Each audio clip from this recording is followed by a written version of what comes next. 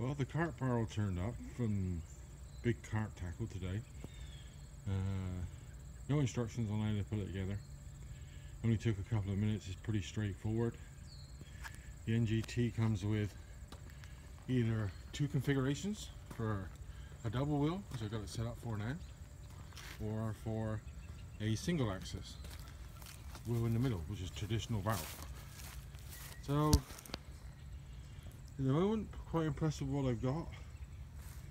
Everything looks good, it's well made, like normal. All the packages turned up undamaged and well.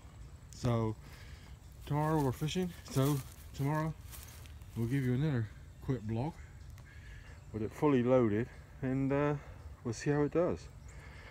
Like I said, at the moment I'm impressed with what I've got for the price. I mean, it's on sale at the moment. I think it was 120 bucks plus the shipping and that, but it seemed to be well worth the money. And we'll give you another vlog tomorrow.